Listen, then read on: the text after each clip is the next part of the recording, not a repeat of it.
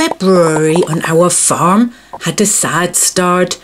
We knew that our sheep would be lambing earlier than usual this year when Otto the ram broke into their pen before we wanted them to mate back at the end of summer. But then it all happened too fast, too soon, and Tilda presented with major difficulties after her lambs died before birth. Internal rupture and infection, too advanced to be treatable. And also we knew it was the only way to avoid more suffering for Tilda. It was a hard decision to say goodbye to her and let the vet put her down. She was a fine, friendly sheep and didn't just leave us feeling lonely for her, but Harriet too, who now is our only ewe. Just in time we had finished the new sheep stable, and Harriet felt she had to get on with lambing straight away. She had a single healthy, sturdy lamb. She's getting older, and I'm glad nature gave her a break, and she won't be stretched in any way just looking after the one.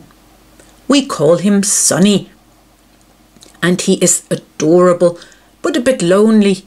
We decided to give him some entertainment and share him with the residents in some of the hospitals we visit. He just loves the attention, and so do the residents.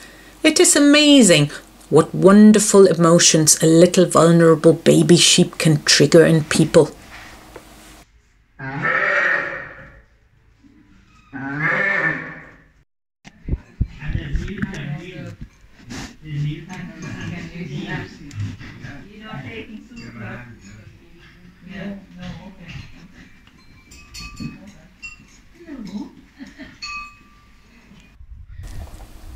Well, with regard to Sonny longing for a playmate, he isn't picky at the least.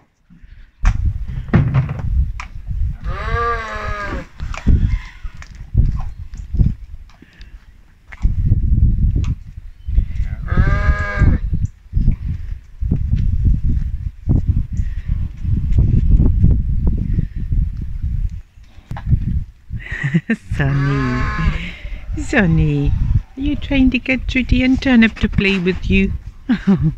And there are also plans to give him some company hopefully soon. We had new arrivals here on the farm, pygmy goats, Meat, Twig and Bramble. We'll tell you more about them soon. I was asked to take on a young pony to start him on his riding career, so Paddy came to stay with us for a few weeks. He did so well, and soon we went up and down the road. I feel lucky to have such pleasant work sometimes. Dolly, our pony, is with us 2 years now, and as we don't know her real birthday, we celebrate her gotcha day as her birthday too. 14 years young. She's such a kind pony, trying her best.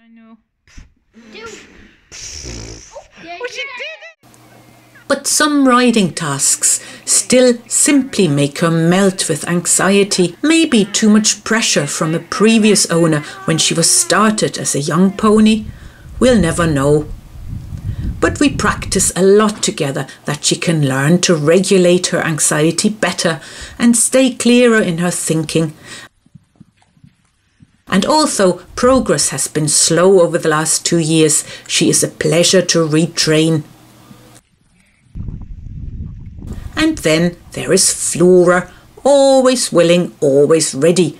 Thanks for working for us so hard. No big effort for Flora to pull these bundles across the field, but it saves us a lot of rather strenuous manual labour.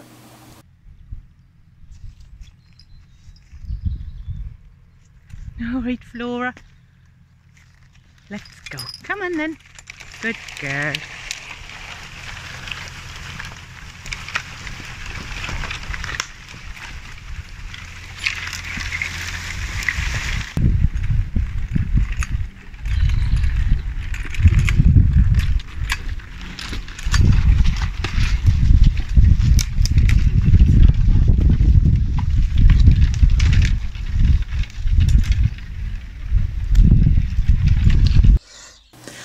goose started laying in early February, and she still isn't finished.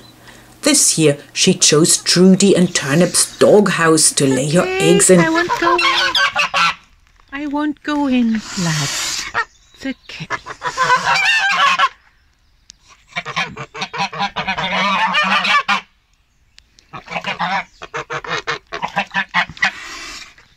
So rather than trying to resettle her somewhere else and risk possibly putting her off the whole reproduction thing, we asked the dogs to rehouse and moved one of their huts to a different place.